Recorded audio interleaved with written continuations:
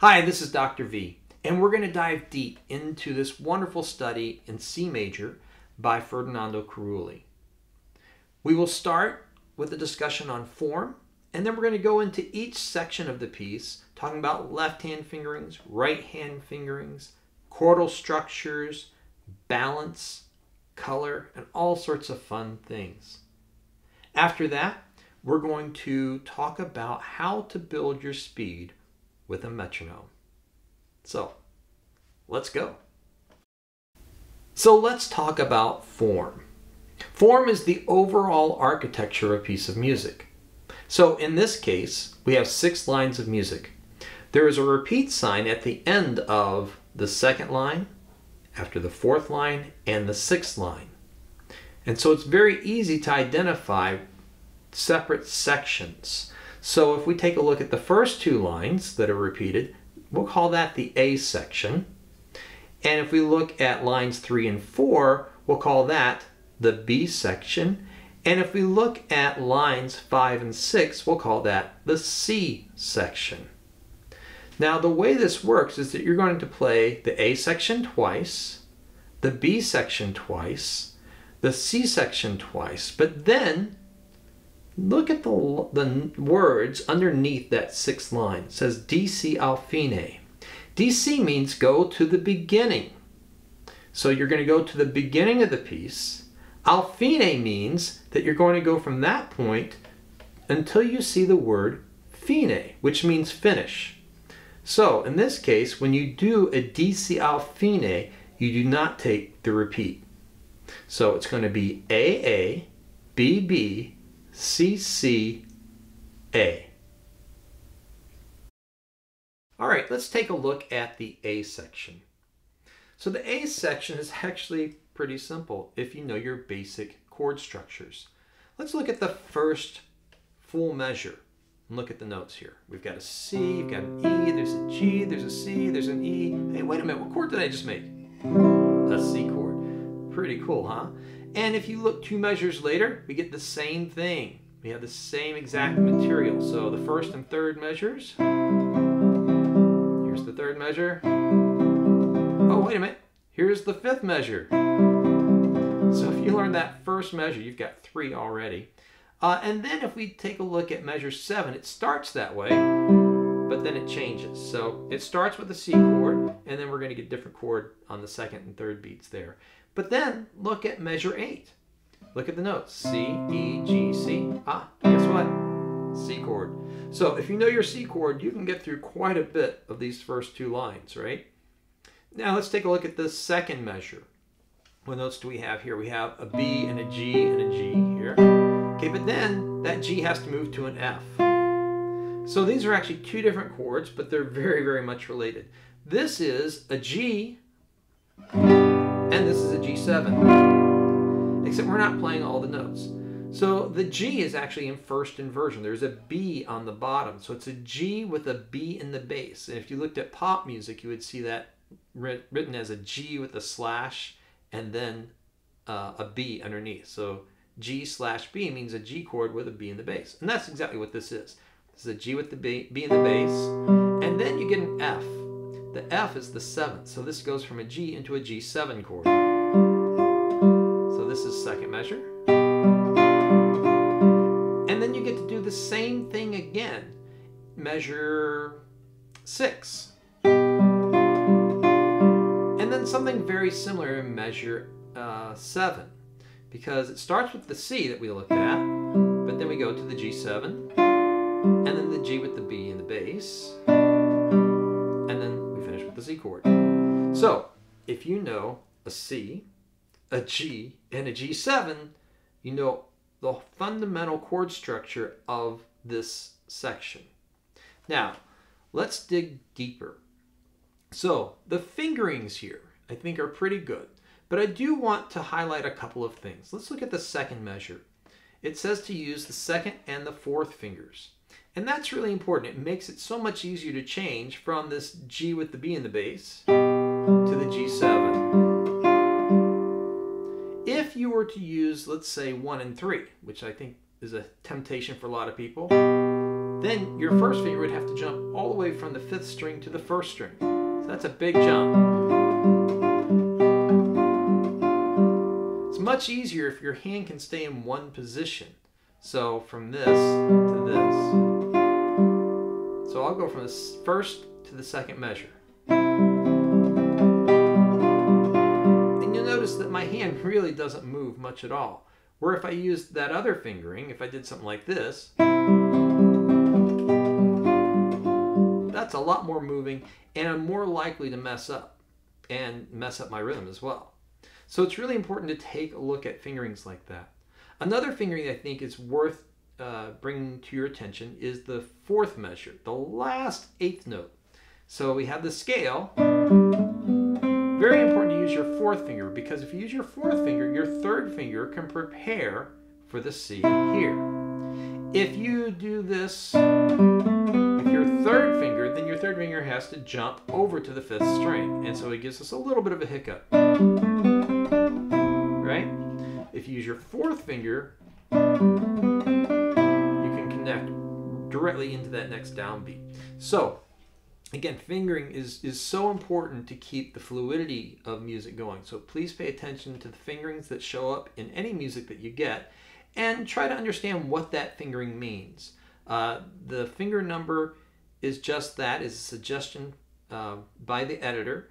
It is not a fret number, it is a finger number, and it is not a tab. So I see people all the time, they see the 4 and they play the 4th fret no matter what. Remember, this is not tablature we're looking at musical notation. But do take a look at those fingering numbers, because they usually will make it easier to play. The next thing I want to talk about is balance. So while this is just one piece of music, there are many layers here. One of the things that makes guitar so wonderful is that we can play polyphonically, meaning that we can play more than one note at the same time. You can't do that with a wind instrument, for example, or a brass instrument. And so we can actually keep a melody, a bass, and the filler inside, the harmony, all at the same time. So let's just break it down a little bit. So in guitar music, if you look at the stems up, generally speaking, that will be the melody. And if you look at the stems down, generally speaking, that will be the bass. So where does the harmony lie? Well, the harmony is actually, in this case, tied to the upper stems. And it's just to make it easier to read. That being said, it also makes it a little bit more difficult to understand exactly what the intent is. So if we were to look at just the stems up, you would get this.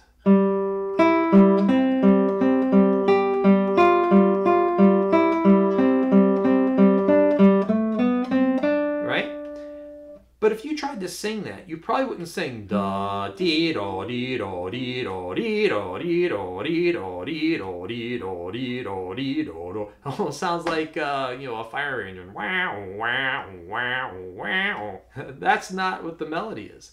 If we were going to sing the melody, it would actually be this. Da dee da da dee da da dee da da da. And even though those are all written as 8th notes, most of them are actually quarter notes. 1, 2, 3, 1, 2, 3, 1, 2, 3, 1, 2. And actually that could be a half note or a dotted half note, depending on the way you hear it. So what happens is, to keep the music from looking so messy, a lot of times composers will put more than one voice on the same beam. In this case. So if the melody is all those notes on the beat, the 1, 2, 3, 1, 2, 3, 1, 2, 3, 1, 2, 3, then what are those other notes? Well, if you look even closer, you'll notice that every other note is a G. It's every other note. So it's 1 and 2 and 3 and 1 and 2 and 3 and 1 and 2 and 3 and 1 and 2 and 3 and, right? So those are what we call pedal tones. These are repeated notes where the melody moves around, right? And so what they do is they give us harmonic and rhythmic support. That's really the purpose in life for a pedal tone. So when we put that together, you might not then play it this way. You might not go and give equal weight to everything, because not everything is the melody, right? So you might balance it. You might want to have the melody louder and the pedal tone softer.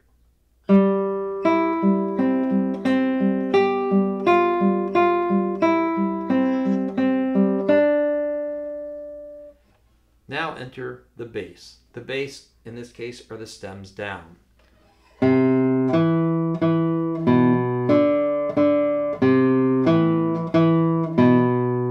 Right? So if we put that together with the melody and the pedal tone, we get...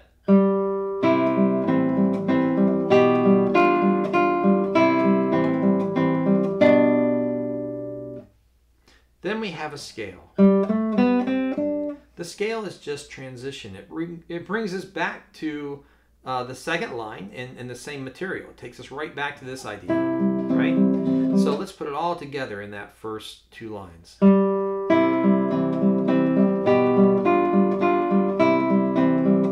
Transition back to the original idea. And then a little tag at the end that says, hey, this is the end of the phrase, right? So that's what we're looking at when we're playing music. We want to think about what is the melody, what is the bass, and what is in between. What is that harmonic and rhythmic support that we're getting here? The next little bit that I want to talk about is color.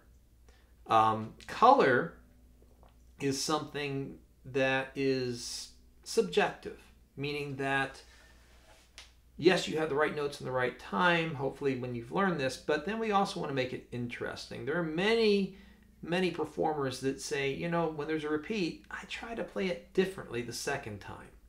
And I think that's an important thing to do. What's the purpose of a repeat? So when somebody repeats something, it could mean, you could take it different ways. So for example, you might go, wow, it's a really nice day today. You know, it really is beautiful outside. So I said the same basic thing twice, but the second time I had slightly different words and I said it slightly different with a little different inflection. Or let's try it the other way. So that was kind of loud, then soft. Let me try it the other way.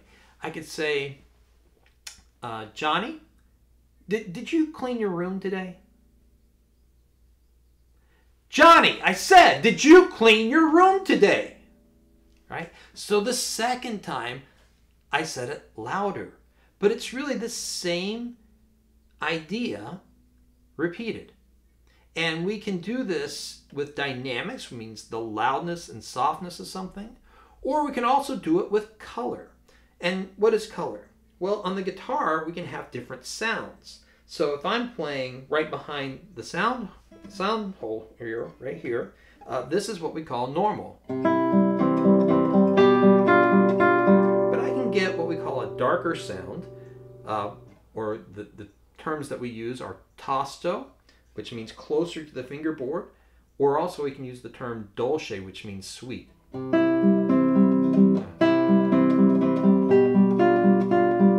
So I'm going to play normal, then I'm going to play tasto, see what you think.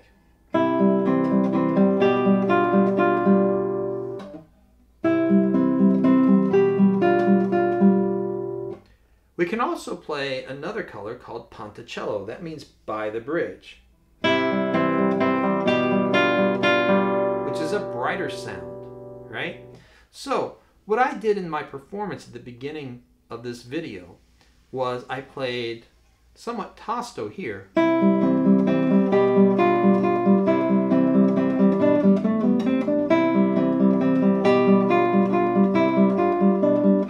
And then ponticello.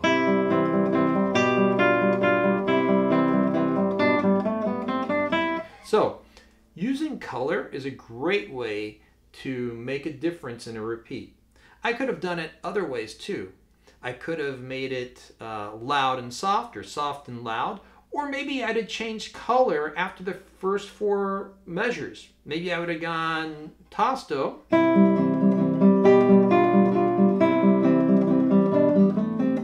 and then ponticello. fun, right? So there's more than one way to do these things, but I do want you to think about how you want to impact your listener, or what do you enjoy playing? You know, what kind of contrast would you like to create? So we have talked about left-hand fingering, we've talked about right-hand fingering, we've talked about balance, we've talked about color. Oh, wait a minute, right hand. I did not talk about right hand. Let's talk about right hand. So in the right hand, we are using something that I call general right hand position. So that means that my A finger's on the first string, M finger on the second, third string I have my I finger on, and then I'm using my thumb, which is called P, on the fourth, fifth, and sixth strings. And so this is going to be my reference here. Not to say I'll never change these fingerings, but this really, really works for about, 80% of what we do. And so if you look at my right hand, I'm going to use exactly those string assignments. Now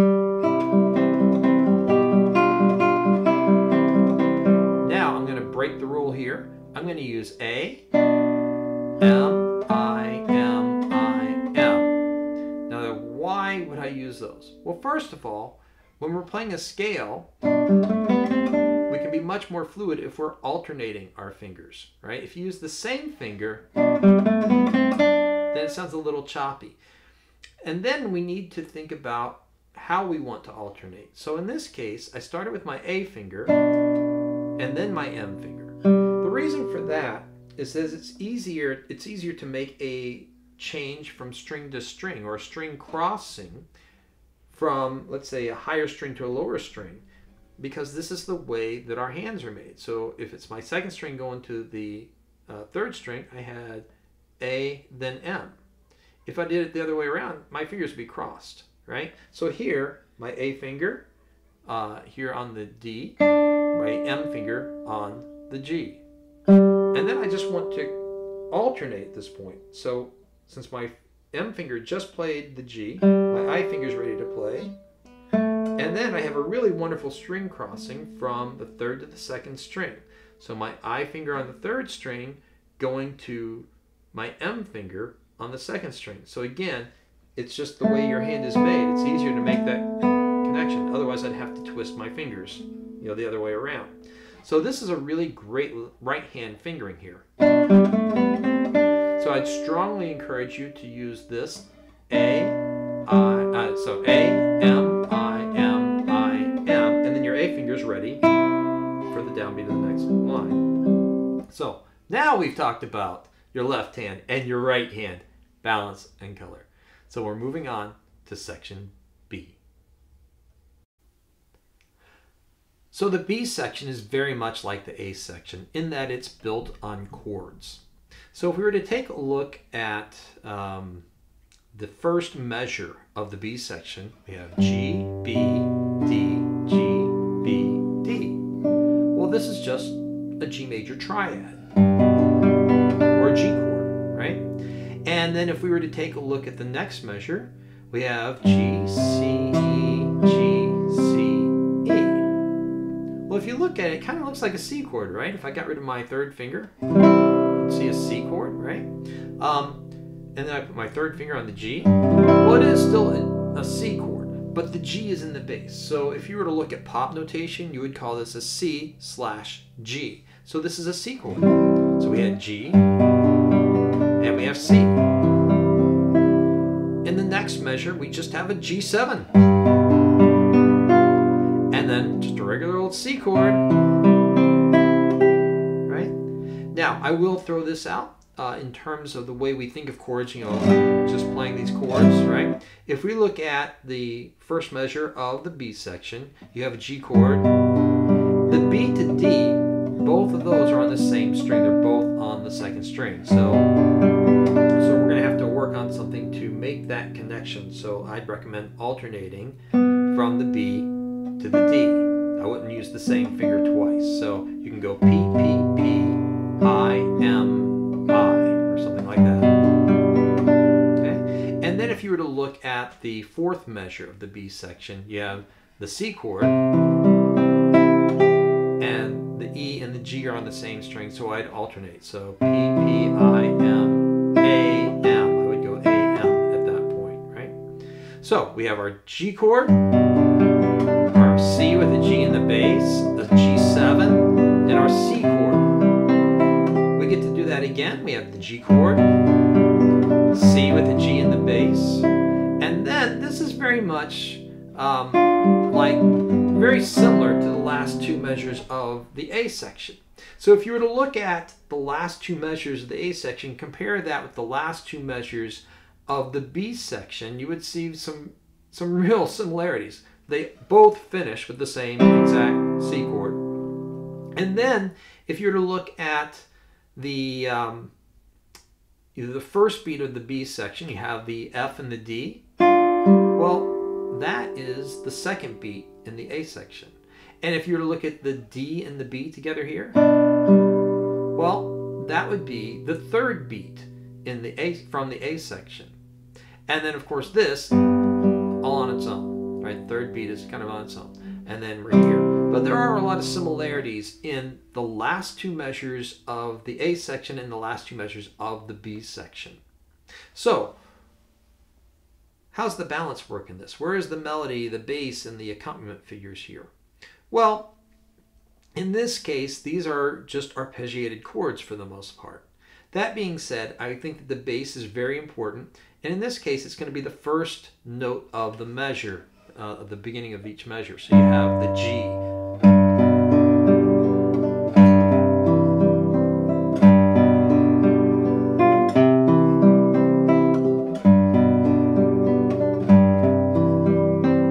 Right? So in this case, the bass notes are very, very clear. And then we have the bass, the D, B, G, C.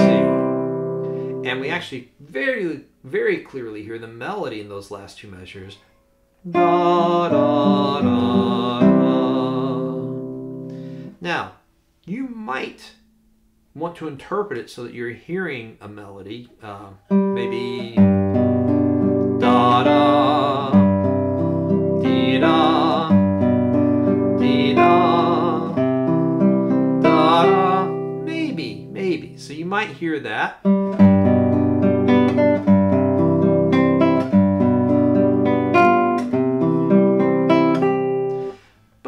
I think that this is just a straight arpeggio, just a chord that you're breaking the notes up, and then we do have melodic content for the last two measures. So in terms of balance, all of this can be pretty much evenly done, and the range itself kind of balances itself. Higher notes tend to project more, so you're actually going to hear those top two notes pretty well.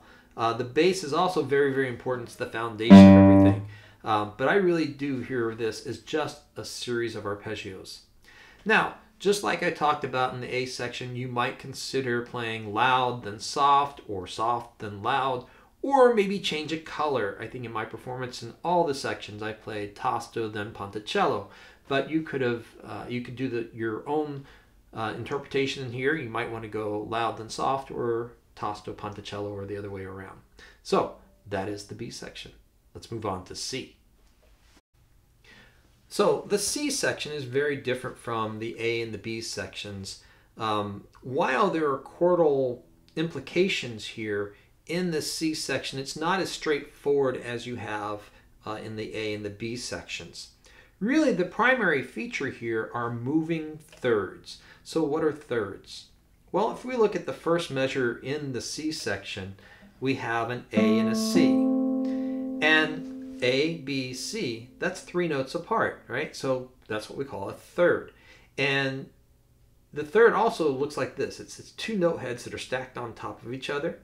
And in this case, da, da, dee, da, dee, da, da. They just move around with each other. So it's either going to be a space to a space, or it's going to be a line to a line. And that makes a third. That's the way you can identify it when you're looking at your notation. And what makes this complex on some levels, at least rhythmically, is that when we look at these thirds, for example, the stem up is an eighth note, and the stem down is a quarter note, but yet they're playing together. And that can confuse people, but it's very much like I was talking about before in the A section, when we had really not eighth notes, but but really quarter notes, right? So in the C section, very much the same. We just want to look at the thirds, and we're going to let them ring through until they change, right? So it's going to be 1, 2, 3, 1, 2, 3, 1, 2, 3, 1, 2, 3, 1, 2, 3, 1, 2, 3, 1, 2, 3, 1, 2, 3, right? And so what happens, we really have a half quarter rhythm that continues through that entire section, even though you're seeing eighth stems up and quarter stems down. So this is just something that as guitarists we learn to interpret. We start to realize, oh, okay, that's what the implication is here. And it's even further supported when you recognize that we have pedal tones here. In this case, the pedal tones are not in the middle of the texture, but above the texture. So in the A section, the pedal tone was in the middle. All those G's. In this case, the pedal tone is really up on top here.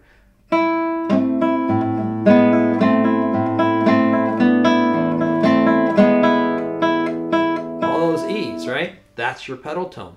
So the pedal tone is not the most important part here. What's most important is the melody, right?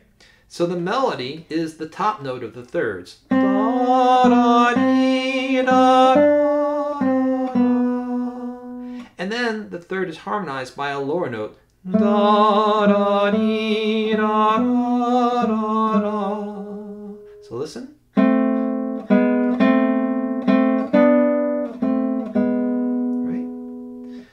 And then we also have a bass note, and the bass note comes in on beat 2, right? So we have, when we put this together,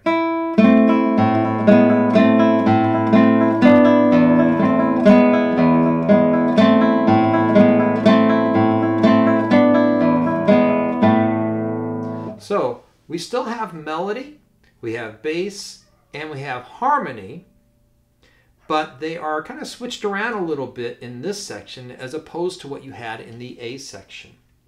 Now, I want to talk a little bit more about those thirds when it comes to the right hand. It was really typical in the 19th century when we had these moving thirds not to pluck them all like I and M, but to do what we call thumb sweeps. So in this case, I'm going to take my thumb and just strum. And I'm strumming these two strings. What's really kind of cool about that is that when I do one of these thumb sweeps, the last string that I strike is the second string, right? And I can do really what's called a rest stroke with that second string into the first string. And that helps pop the melody out a little bit.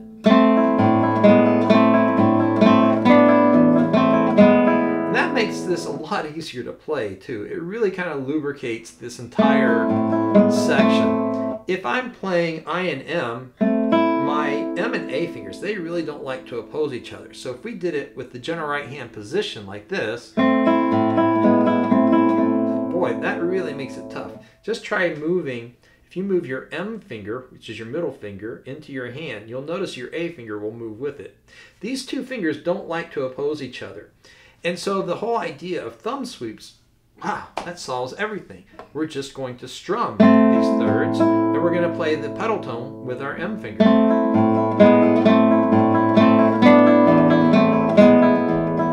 Makes it so much easier. So that's the right hand of this section. Left hand, we're going to take advantage of guide fingers. So a guide finger is any finger that stays on the same string that moves to a different fret. So here, I start with 1 and 2, but my second finger is going to guide to the G sharp and then go right back again. So if you look at your music, you see these little dashes. That's how a guide finger is notated. So it's not a -2.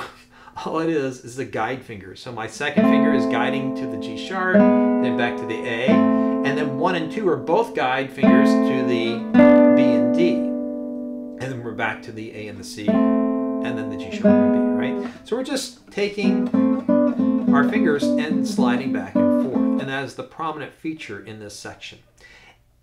Also, just like I did in the A section and the B section in this performance. I also played tasto, then ponticello. Again, you can make your own choice about how you want to distinguish the repeat, whether if it's loud and soft or normal and ponticello or any of the colors that you might know. So that is it for the A section. Have fun with that. And then we're going to talk about the metronome.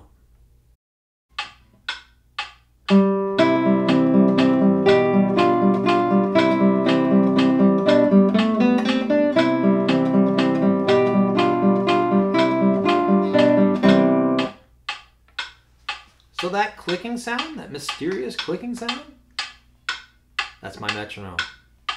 So this particular metronome app is called Tempo, and I had to pay for it. I think it was a couple dollars, but there are a lot of free apps that are out there that are actually very, very good. There's also just online, if you were to get on the internet, there are some free metronomes there that you could actually play those metronomes through your laptop. Or you could go to a music store and buy a standalone metronome. That is totally fine. They all work fantastically. So really important to practice the metronome so that you have consistent tempo and rhythm. And so I want to talk a little bit about working with a metronome and how to develop your speed as well. I would never recommend that you come into a piece for the very first time to try to play at tempo with a metronome. That's really hard. Most people at this level are not ready to play at tempo their first time. And so we want to start at a slower tempo. My general rule of thumb is when you're learning music, let's just say you've worked on the first 4 measures or something like that, and you're ready to play together, put it all together, maybe just work 4 measures at a time. You want to choose a tempo that's the slowest possible tempo that you can play it perfectly. So, now I just did this at 120, but you might want to do this, I don't know, even just way slower. So I'm going to take this all the way down. Let's even start at maybe 40 beats per minute. Now that's the quarter note. And 2 and 3 and 1 and 2 and 3 and...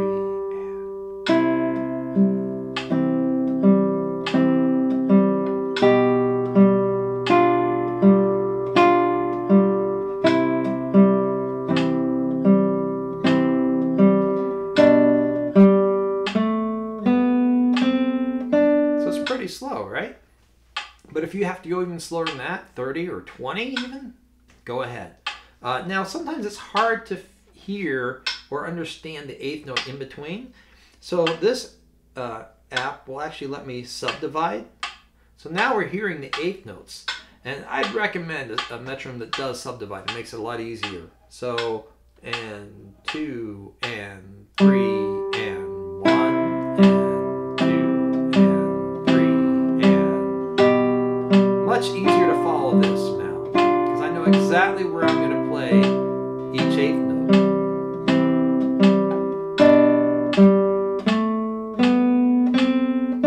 Right? So, do recommend a metronome that subdivides.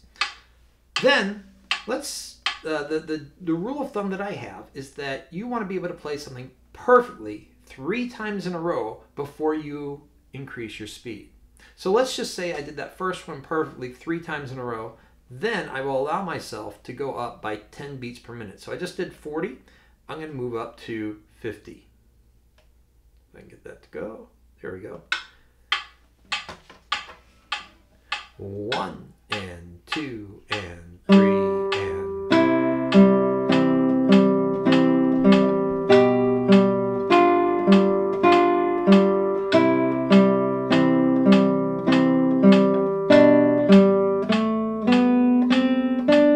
And again, let's just pretend I did it perfectly 3 times in a row, and then I'm going to go up to 60.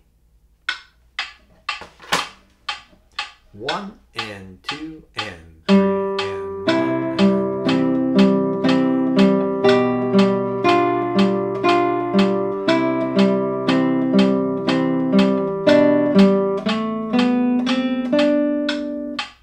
Okay, again, pretend I let's go to 70. This actually turns into a really fun game after a while. 2, 3.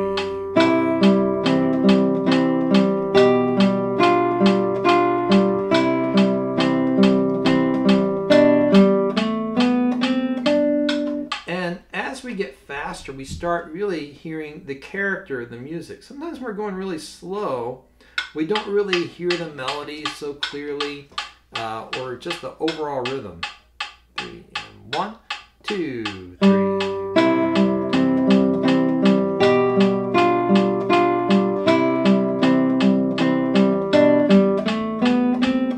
So I'm at 80 right now.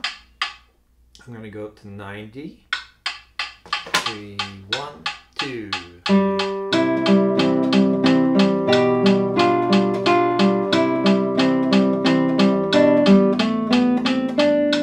And then I'll go up to 100.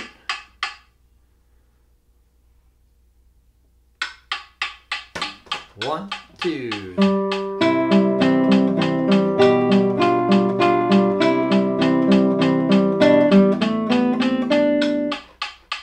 Then I'll go to 110. 1, 2, 3, 2.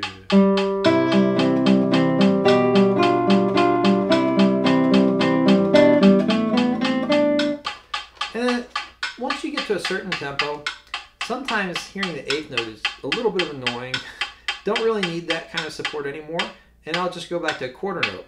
So it's a little easier to hear. So I'm going to move up to 120. 1, 2, 3, 1, 2.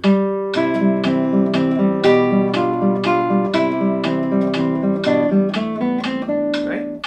And so 120 is about the tempo that I used when I did my original recording at the beginning of this video. It might have been a little faster than that, but it's right around 120. You don't have to make it to 120. You can find a tempo that works well for you, but the main thing is you want to hear the character of the piece, you want to hear the melody, you want to make it sing-songy and all that sort of stuff. So to make the music sound better and more fluid and rhythmic, I strongly encourage you to use a metronome. I hope you've enjoyed this video tutorial on this Carulli study in C major. I love the piece. It's a lot of fun. Happy practicing.